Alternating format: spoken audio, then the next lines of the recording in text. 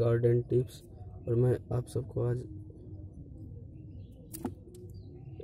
कलम के बारे में बताऊंगा। अड़हुल फूल का कलम कैसे लगाया जाता है। तो आप एक अड़हुल फूल का डंडी ले, उसे 45 डिग्री के कोण पे लगभग 8 से 10 इंची काट ले। इसे काट ले। उसके बाद एक कप ले जिसमें मट्टी डाले है। मैंने अपना गार्डन से मट्टी लिया है।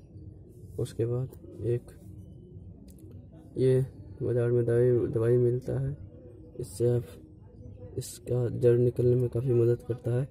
तो इसे आप चाहे तो ले सकते हैं, नहीं तो फिर कोई बात नहीं। इसे एक बार इसमें डिप करके इसे निकाल लें और इसे एक कप में कोई अलग सा डांट लेके उसमें एक छेद कर दें। छेद करने के बाद इसे इस डंठल को उसमें डाल दें। उसके बाद मिट्टी को चारों तरफ से दबाकर इसे अच्छे से दबा दें।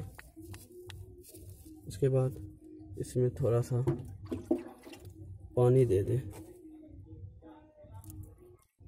हल्का सा पानी देने के बाद इसे एक अलग गिलास से ऊपर से इस तरह से ढक दें। अगर आपके पास सेलो टेप है तो आप उसका इस्तेमाल कर सकते हैं। तो एक सेलो टेप ले, उसे इस तरह से बंद कर दें।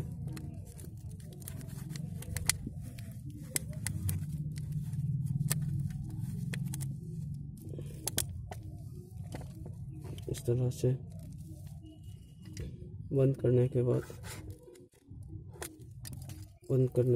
इसे अपने गार्डन में 10 दिन तक, जहाँ सुबह का 1 घंटा धूप और शाम का 1 घंटा धूप आता हो, वैसी जगह पे इसे रख दें। उसके बाद यह 10 दिन के बाद